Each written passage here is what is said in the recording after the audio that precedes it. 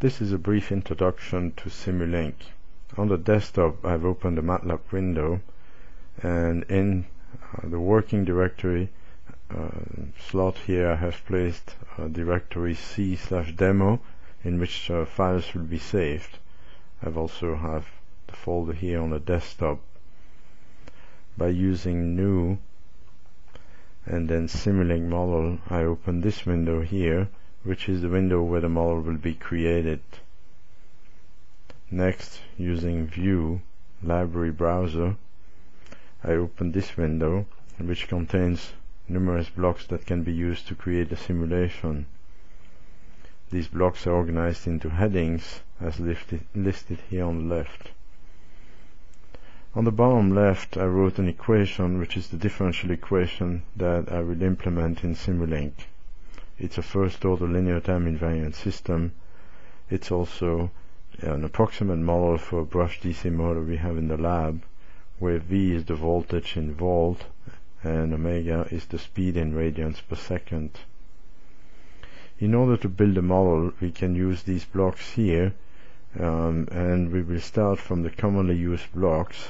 So I click here, and what we can do is drag them from the list here to the window where the model will be created. The way I will simulate this model here on the left is by computing omega as the integral of the right hand side. So we will need an integrator, a summation, and some gains. The gain block is found here, so I'm going to left click on it and drag it to the main window, and we're going to need two of these gains, so I'm going to drag it again, and as you see, the name of the second one changed slightly to differentiate it from the first one. Next I will go down in the commonly used blocks, and I will get a summation here. I will move, and then a little high here is the integrator.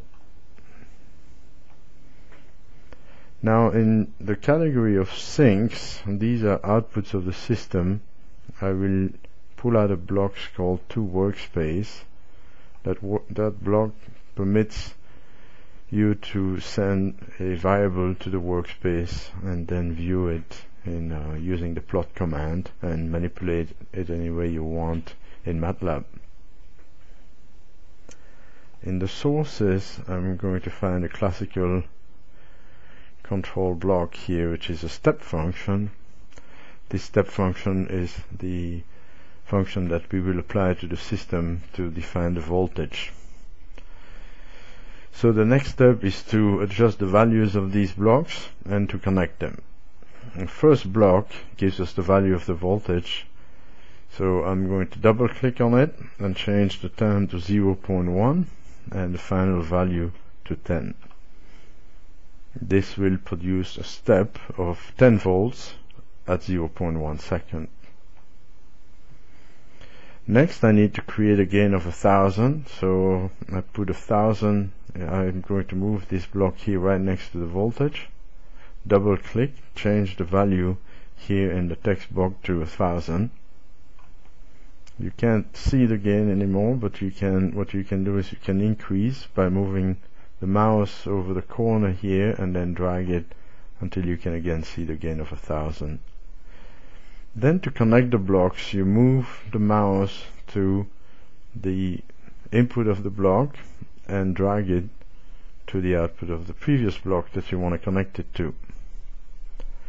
The dashed red line becomes a solid black line when you reach that signal, and then you let it go and it connects the two blocks. Then I'm going to move the summation, since I'm going to sum 1000 times the voltage and then 100 times omega, but there is a minus sign, so I'm going to double click on the summation block,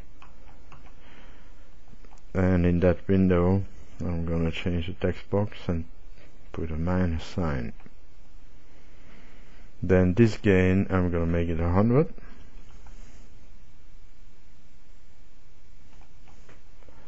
Again, slightly change the size so I can see the value of the gain. And then I would like to connect the output to this signal, so to make the diagram a little prettier, I'm going to right click on that block, go to rotate and flip, and then flip the block. And this way the output is in the right place, and I can connect it to the summation junction. The result of this right hand side here will be integrated, so I connect it to the integrator, and then the output will be the speed omega, so I'm going to rename the block to workspace to have the name OM for omega, and I'm going to change the format here to array, which makes it easier to manipulate the variable and plot it. Click OK and connect it to the integrator. And finally then this gain of 100 is applied to omega, which is the output of the integrator, so I connect it to the output of the integrator. I didn't quite get there, so do it again. So what you can always do is you can delete it and then start again, and there you go. Now this box here on the top gives the period of the simulation. I have 10 seconds here, but if you look at the system, it has a pole at a minus 100 radians per second, which is a time constant of 10 milliseconds. So this time is a bit too long. I'm going to change the time of simulation to 0.2, and once I did that, I can run the simulation using this green triangle, which is the run button or play button if you like. You see that I got a warning. If there was any error in building the diagram, there'd be an error message. This is just a warning, and it's not really significant. It just says that the default value had to be changed, but the simulation still was compiled correctly and run. So the next step, we look at what variables are in the workspace. So I type who, and you see that I have the variable omega that came from this block, and then a variable T-out, which is the time. If I type plot T-out, comma omega,